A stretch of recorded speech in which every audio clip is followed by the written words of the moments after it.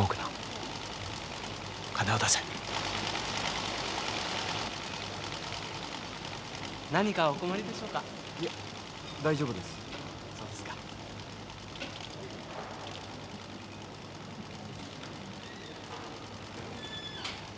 早くしろ。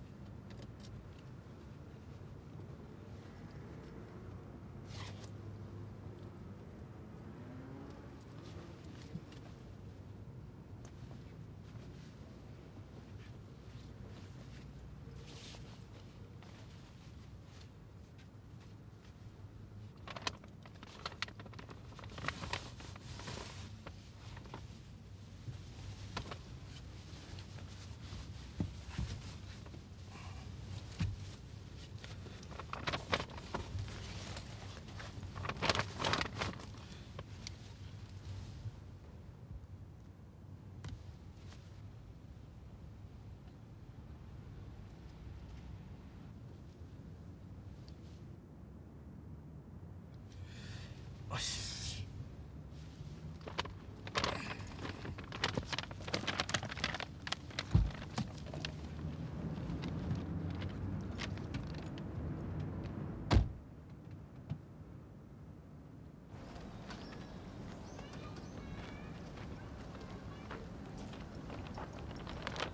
ほい。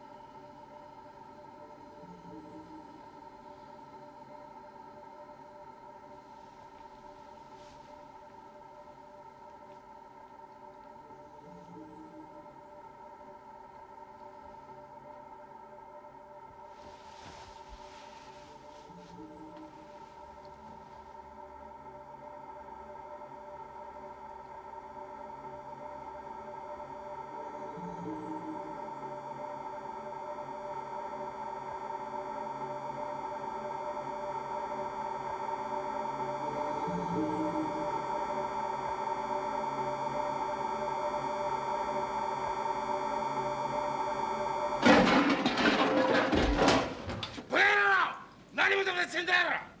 すみません。でのお前バカ何やってんだよ。邪魔なんだよ。ごめんなさい。先輩何やってんすか。しっかりしないよ。すみません。お前みたいなやつは何やってもダメなんだよ。どうすんだよキャベツよ。お願いしますよ先輩。お前向いてねえんだよ人生ってやつによ。何怒ってんだよ。いや。その目が嫌いなんだよ。おいさっさと思い出せ。はい立てよ立てよお前。おいよキャベツなんかどうだっていいんだよ。もうお手やり直しだよ。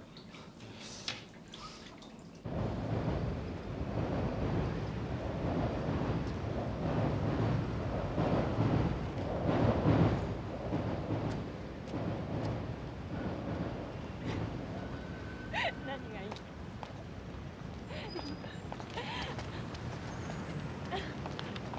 緑。緑。緑。どうしたの？仕事じゃないの？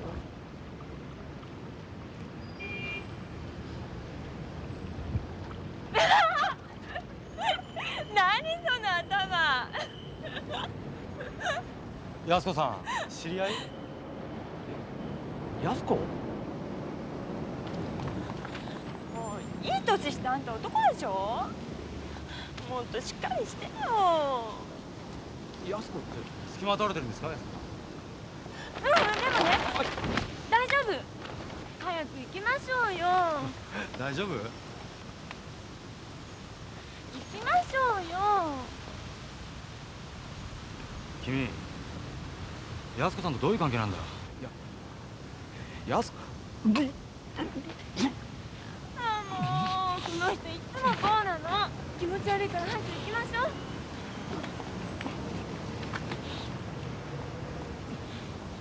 なんか何やってもダメな男っていいんだよね。ね。これ。あ、早く食べたい。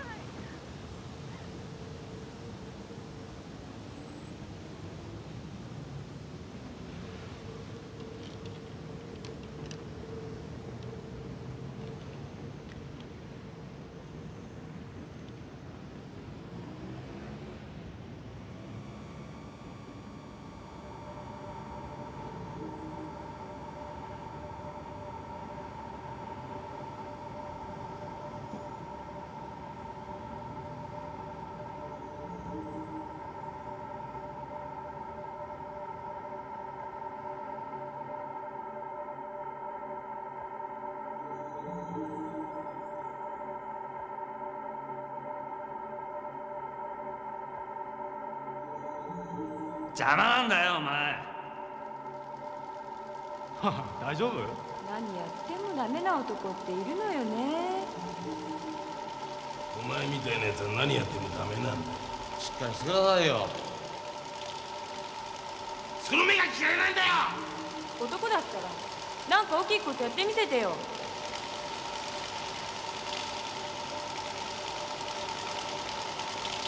ってやるよ。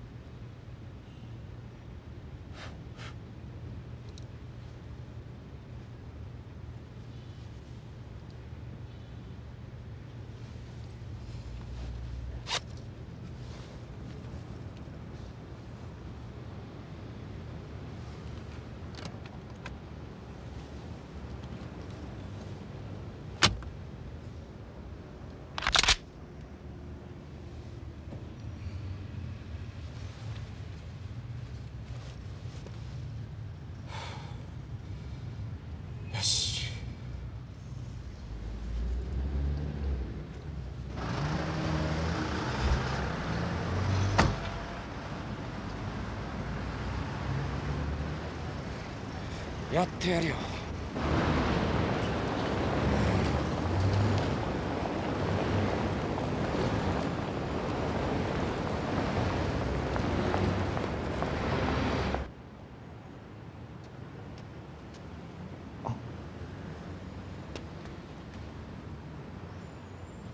マスク。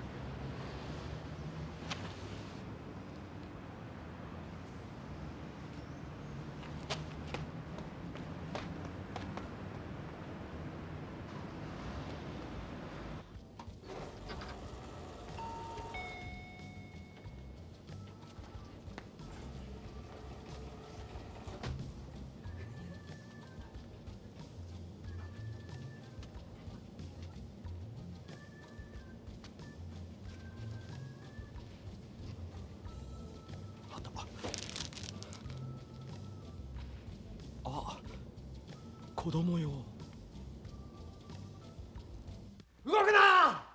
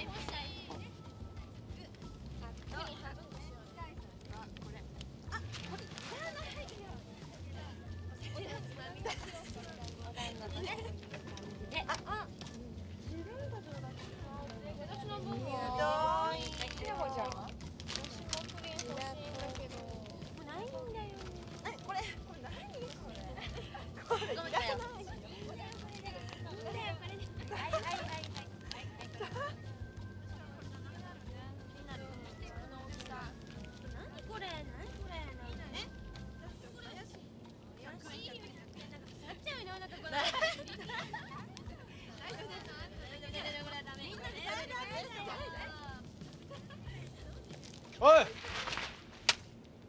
それは子供用だぞ。万引きやろ。万引きだって万引き。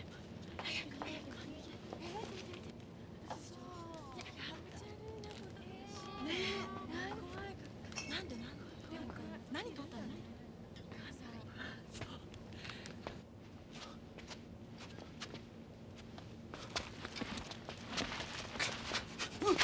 動くな。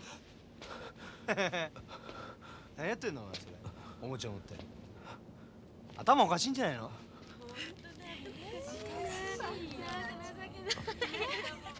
撃ってんなら撃ってみろよほら。万引き君。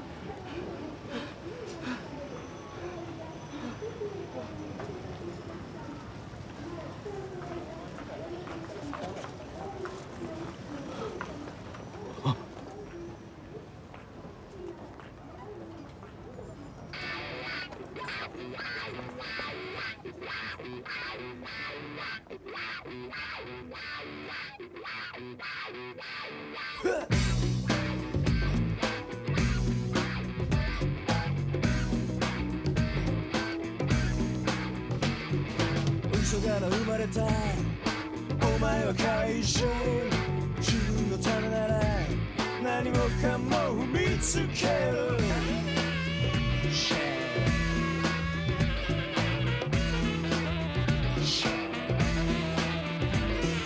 バレてるくせしてお前は哀れなシェイ悪女のふりして開き直ってみせる釣れないゲームは already sad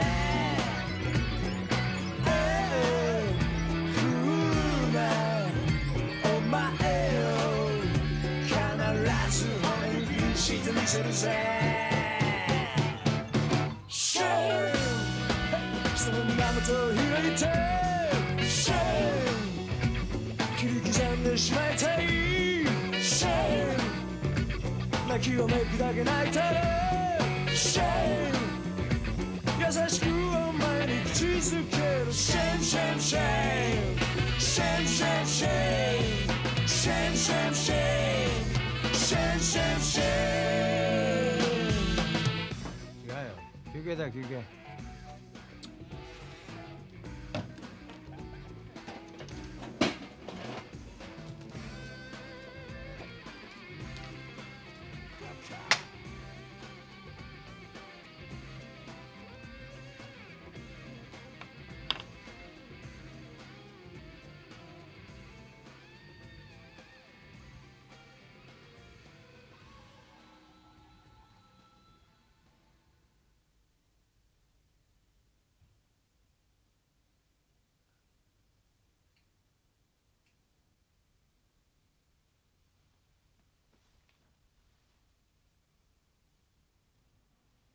何してるの？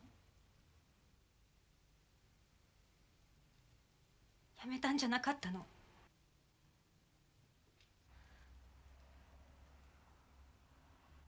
ねえ！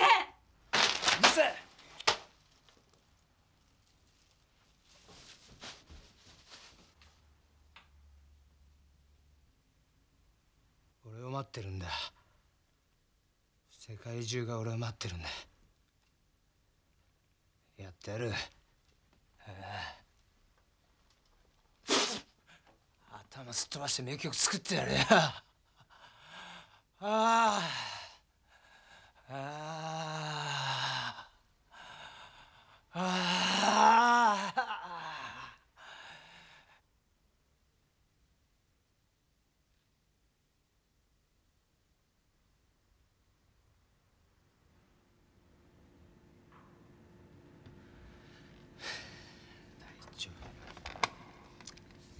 大丈夫大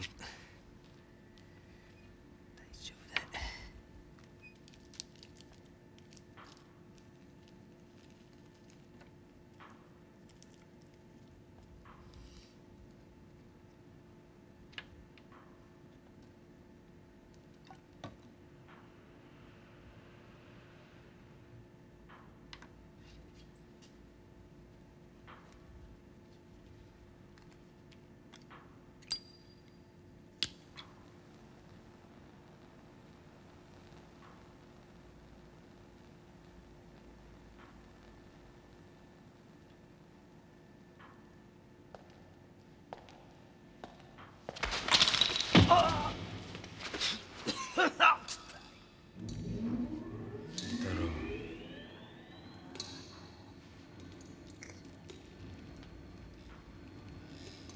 俺はこれで飯食ってんだ。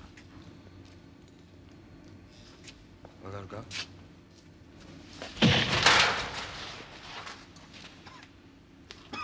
かってねえじゃねえか。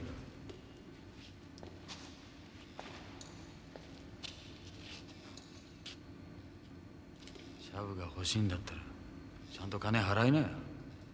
はい。3日だ。あと3日待ってやる。はい。今までの分全額持って事務所まで来い。はい。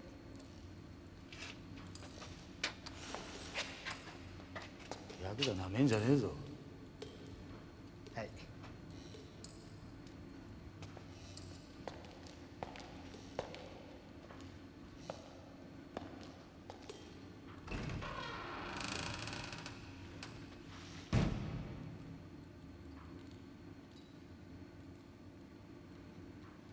畜生。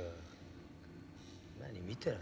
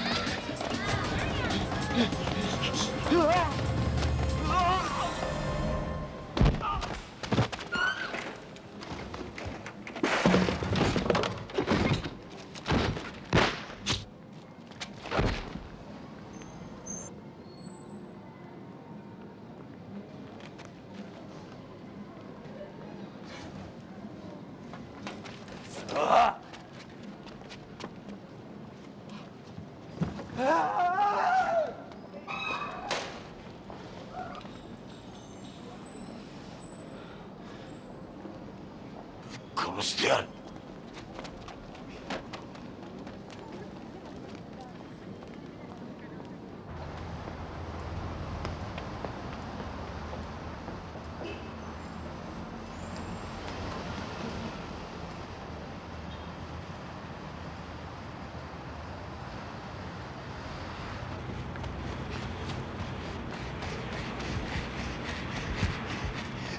殺してやる。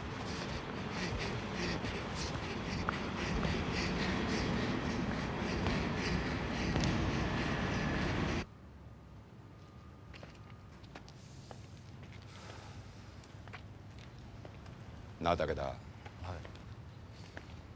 お前ヤクザもんになってよかったと思うか。はい。お前親孝行できてんのか。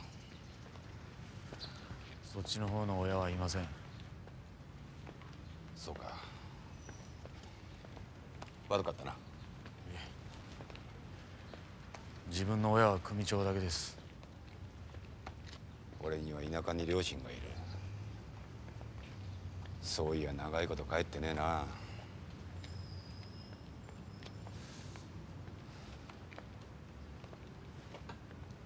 なあ武田。はい。お前組長の盾になって死ねるか。死ねます。そうか。お前は偉いな。わからんな。正直俺にはできるかどうかわからねえ。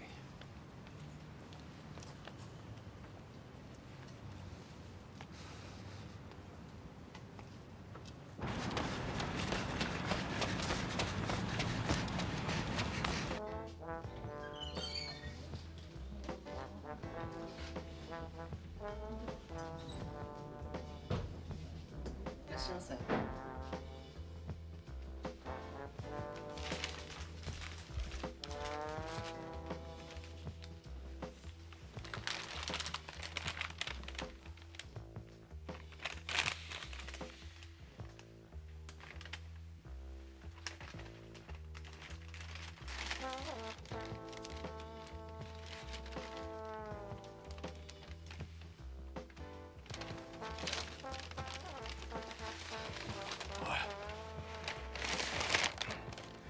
すいません。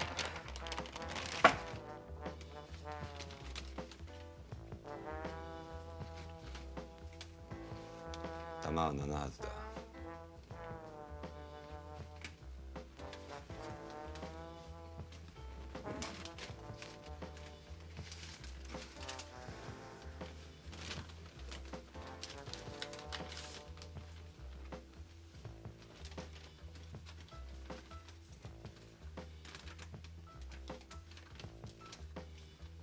そんなもんどうすんだ。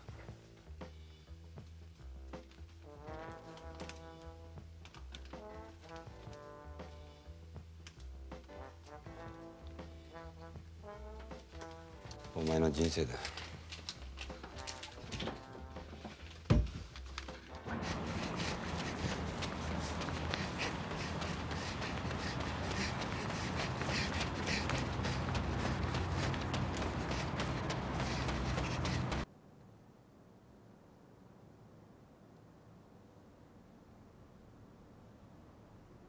なあ武田。はい。お前組長のこれに会ったことあるか。いいえ。お前女いるのか。いません。そうか。俺には一緒になりてえ女がいる。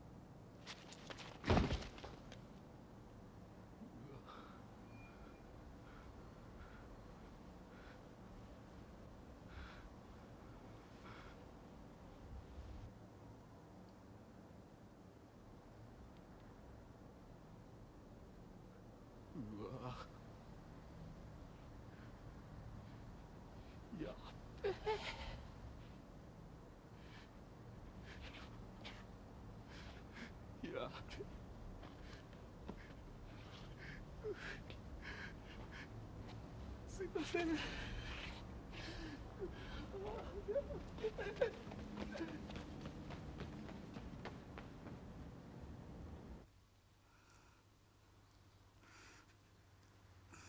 ません。黒木さんすいません。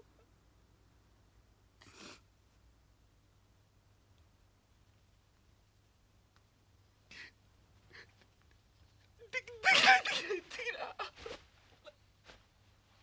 危ない。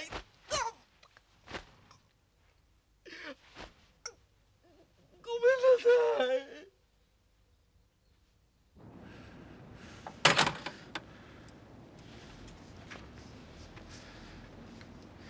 どうしよう。避けちゃったよ。なんでかな。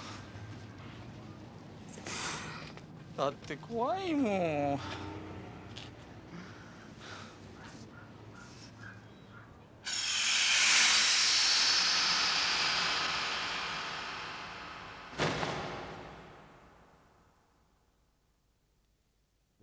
かっこ悪い。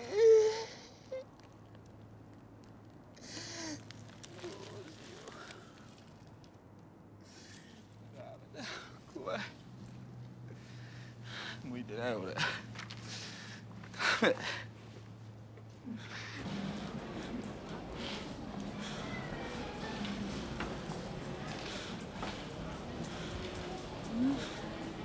うわっ。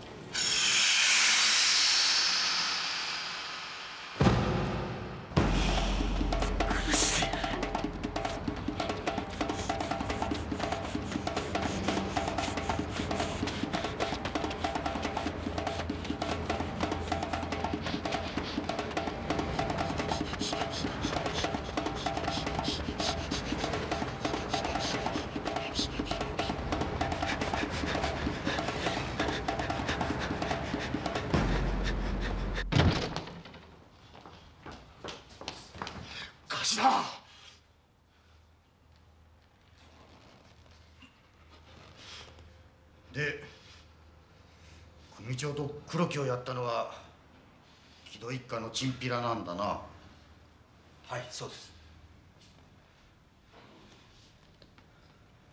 武田どうした？自分で落とし前つけるって電話切りました。頭！行かせてください。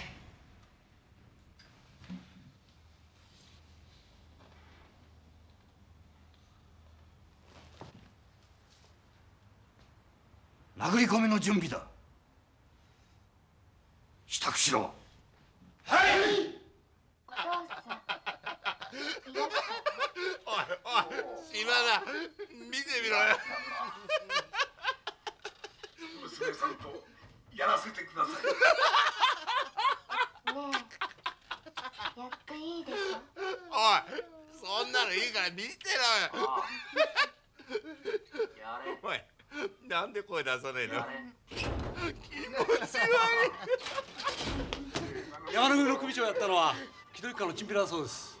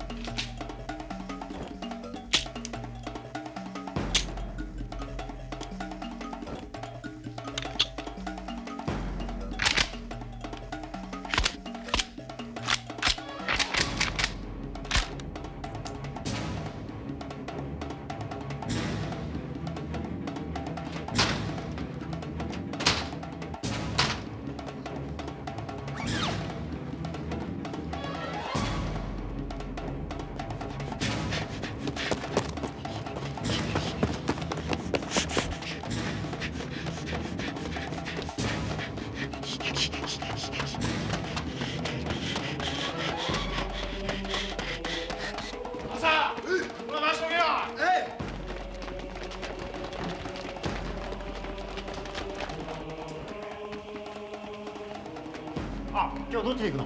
ワゴン。パトカーじゃないですか？ワゴンだよな。ワゴンなら楽だろう。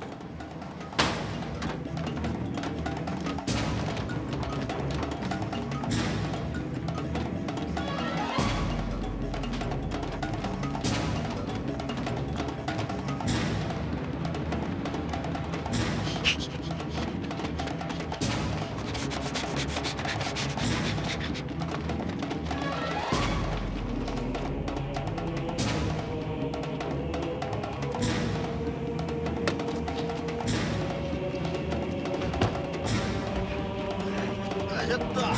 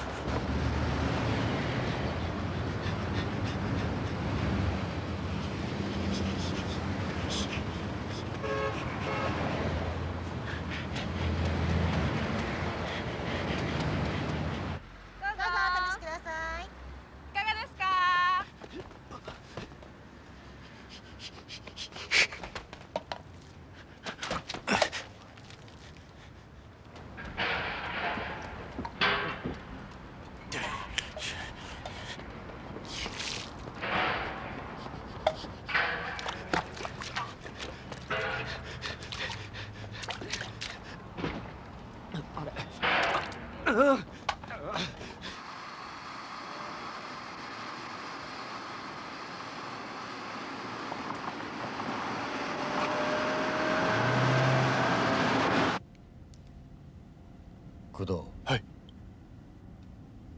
死ぬ時は男で死ね。はい。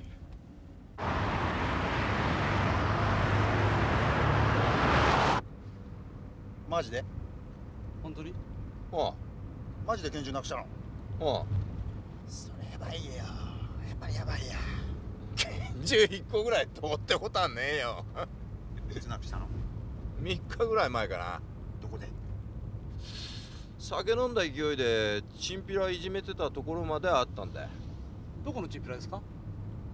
武田だよ。山根組の。武田が盗んだんですか？さあな。武田んとこ行って俺の拳銃知りませんかなんて聞けねえもんな。でもあったらラッキーじゃないですか。バカもう売り飛ばされてねえよ。そうか。今頃どっかのバカが拳銃持って突っ走ってっかもな。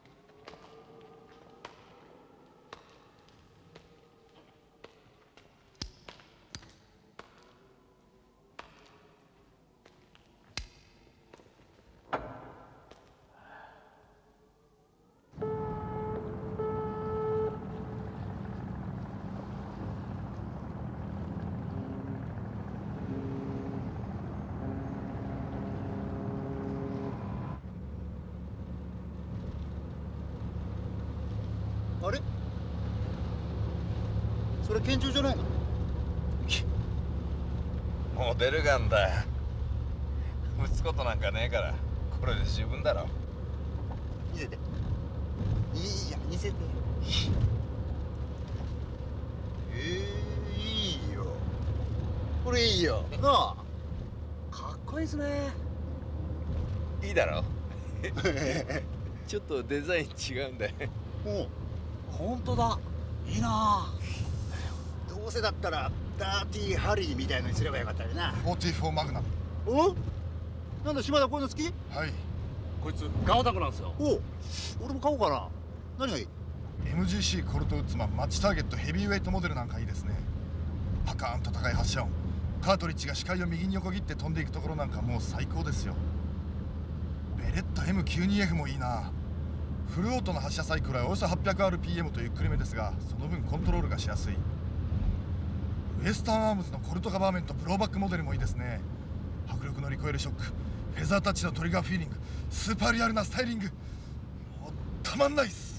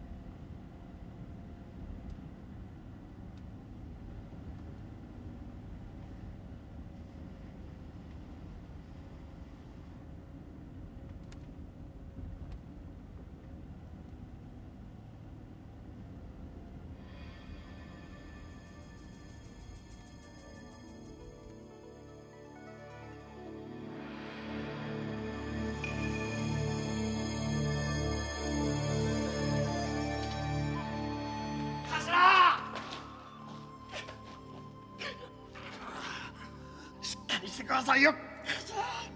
おい、いい星空じゃねえか。頭！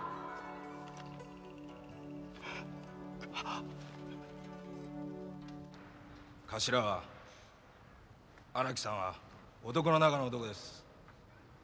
ヤクザ者の鏡です。なんてったって荒木さんやろ。ああ、伝説の人だろ。あの事件の主犯荒木さんなんだよね。ほらあれだよあれ、組が組に立てついて一家皆殺しにしちゃったやつ。何やってんだよ。何撮ってんだよ。帰れよ、ほら。帰れよ。帰れっつってんだろ。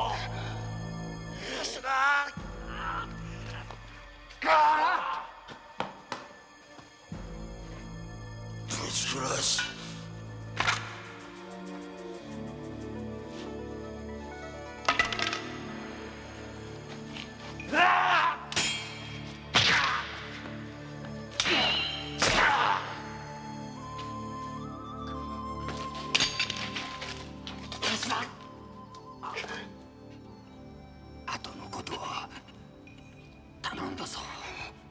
しっかりしてくださいよ、頭。二代目をつけるのは工藤。お前だけだ、頭。組のこと頼んだ。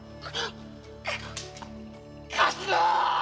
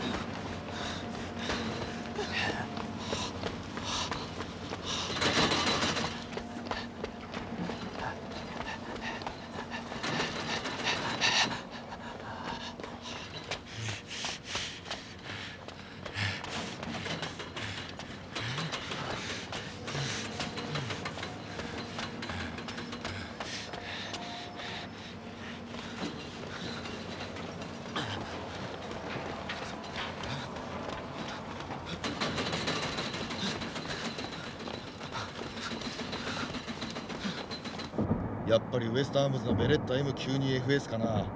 カスタムパーツの種類も他の銃とは比べ物にならないぐらい多いですからね。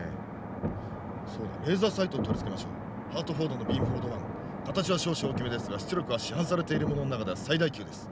邪魔なワイヤーが出ているフィンガースイッチは取り外して見た目もスッキリのワンタッチスイッチに交換することをお勧めします。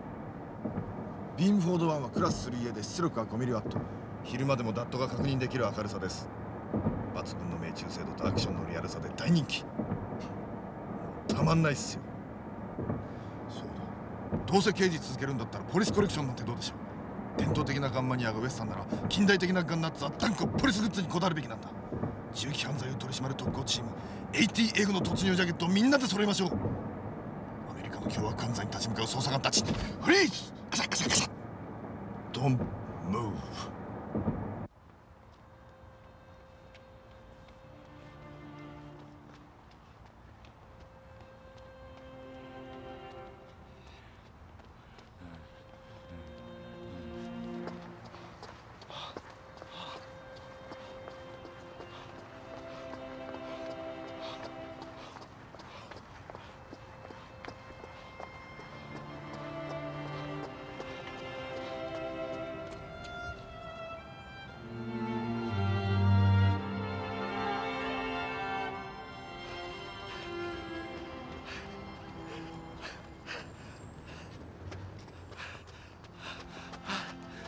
すごい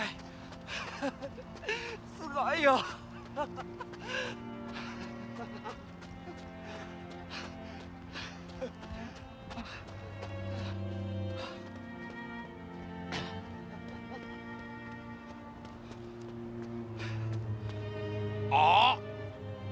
ぞ。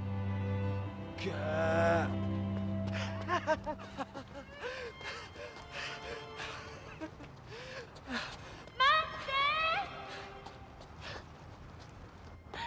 愛してる愛してる。緑。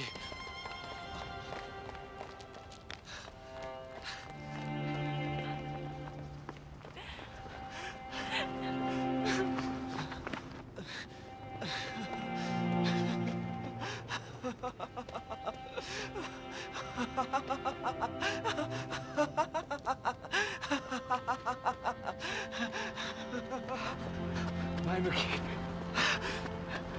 前向きだ。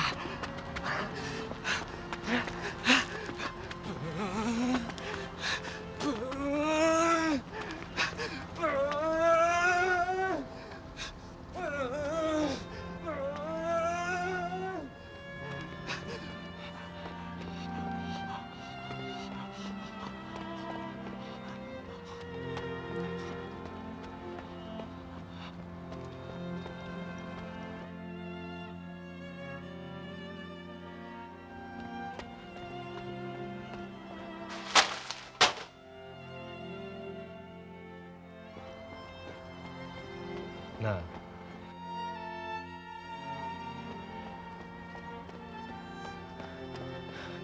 どっか行きたい？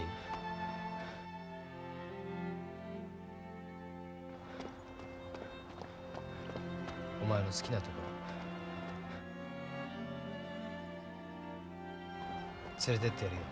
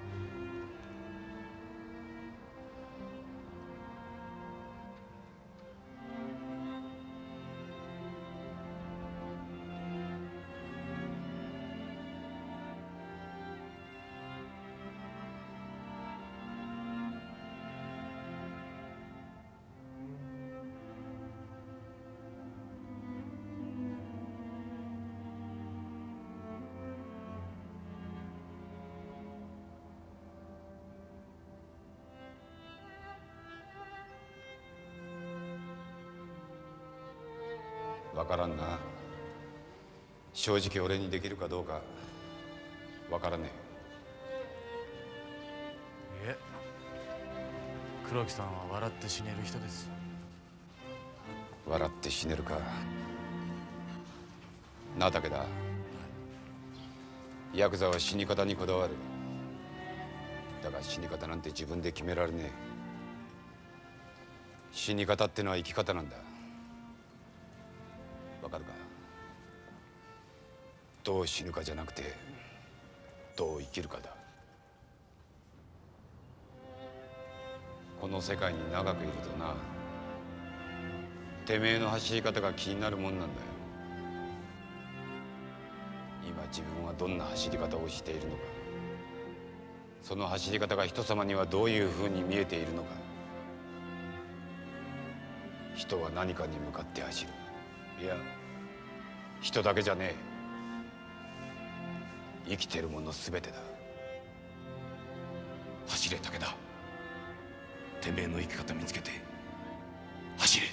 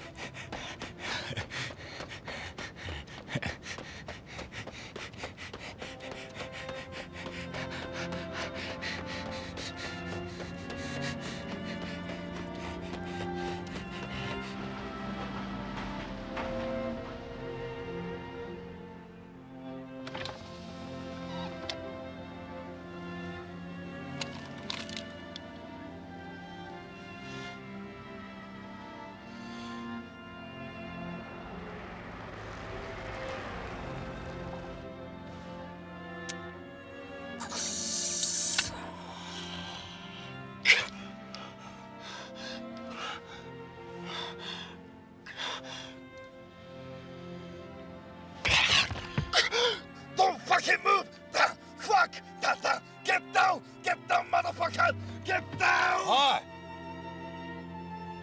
山根組だ。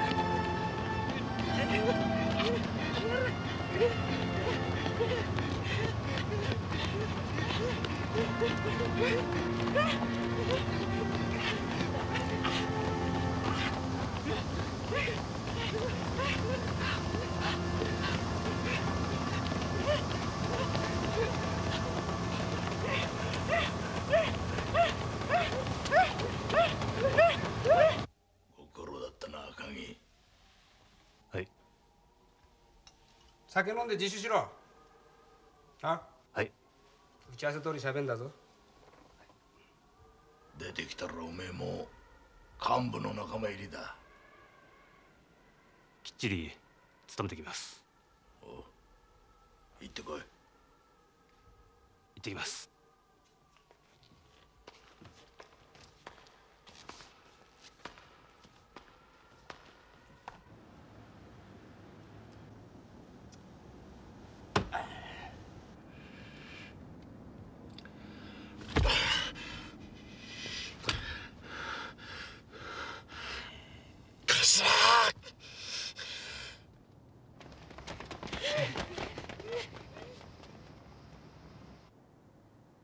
どうする？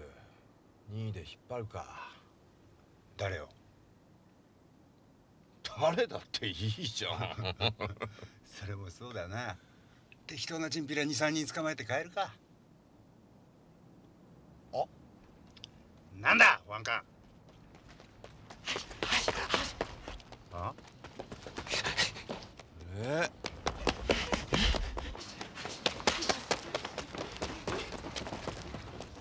頭、武田。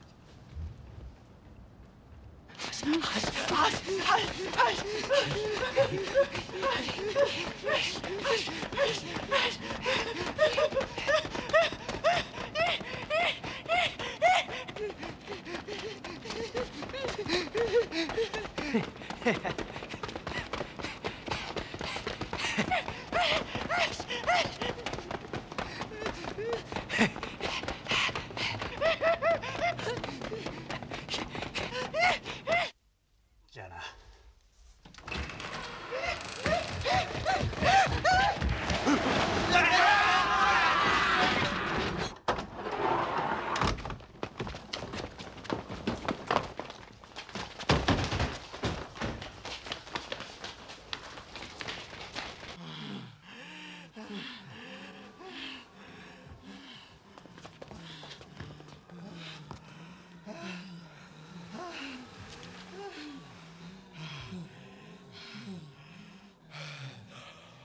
てめえ、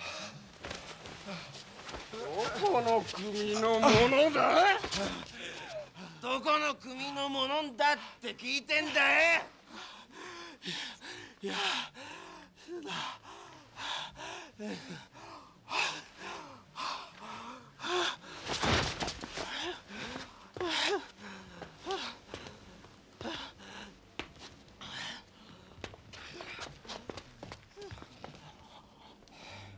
あんたらここがどこだか分かってんのか？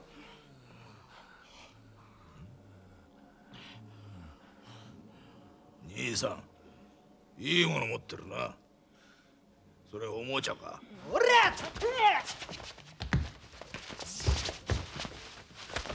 貸せよ。何甘っちょろいことやってんだよてめえら。こういうふうにやるんだよ。よく見とけ。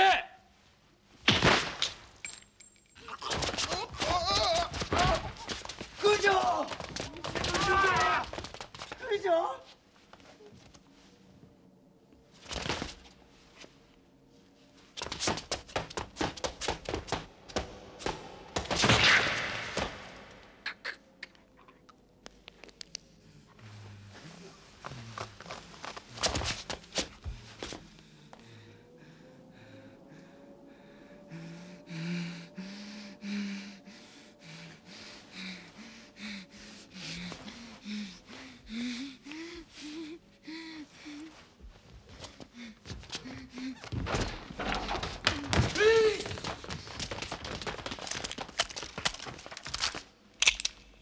Don't move.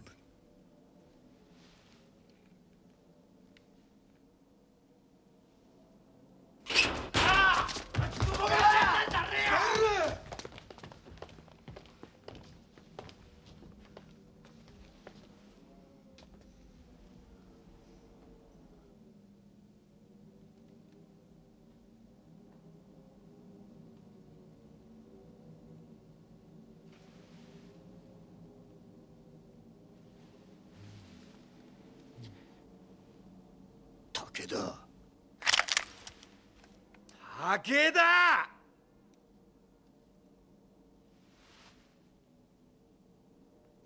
その拳銃。てめえら手の込んだことしやがって。ただで帰れると思うなよ。おい、その拳銃。うちの君長に手をかけたのはてめえたちだろうが。よ、その拳銃よ。うるせえ。どこにそんな証拠があんだこの野郎。言ってみろ。おい、その拳銃見せて。やばくれるな。事務所ごとぶっ潰してやるぜ。おう、上等だよ。びっくりした。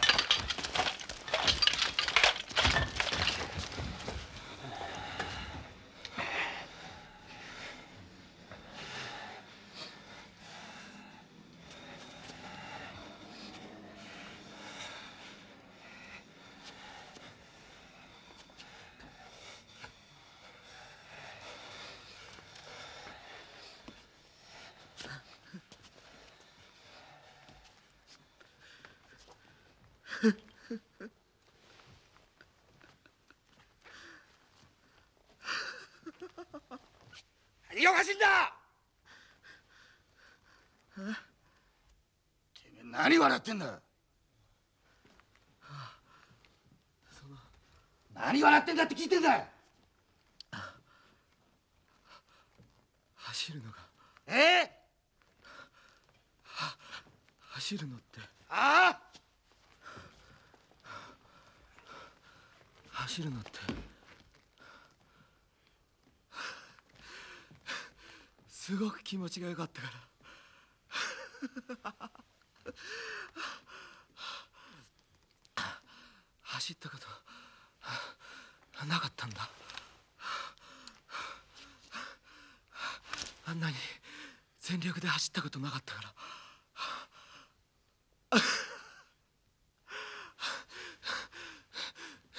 うまく言えないけど何でもできるような気がした。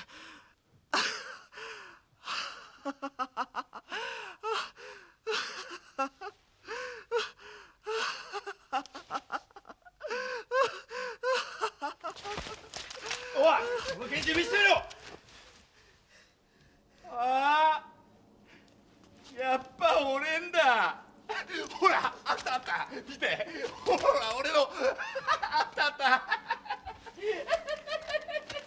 そうやろう。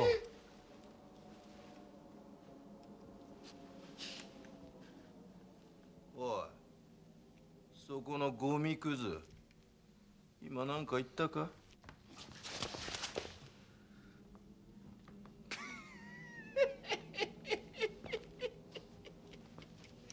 一人じゃ何にもできねえゴミクズどもが死ぬ時度胸もねえくせにそんなもん振り回しやがって。よーし、ゴミ掃除だ。おとなしくしろ。全員逮捕だ。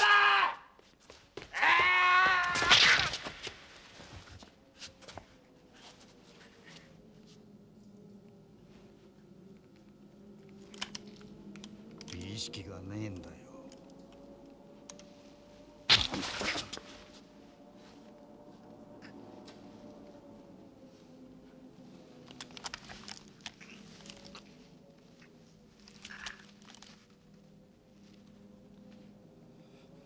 撃ってみろよ。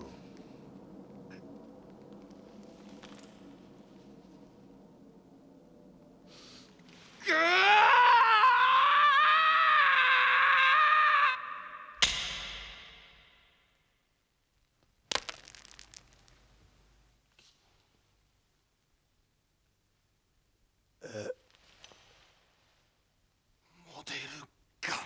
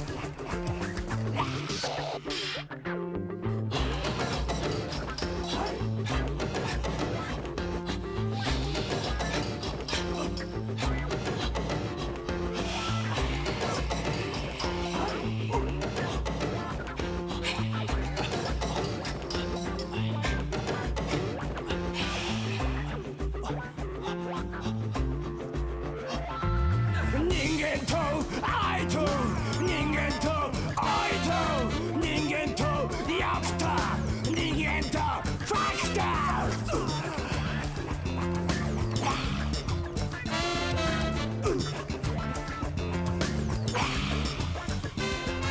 人間と神と人間と罪と人間とラックと人間とファクター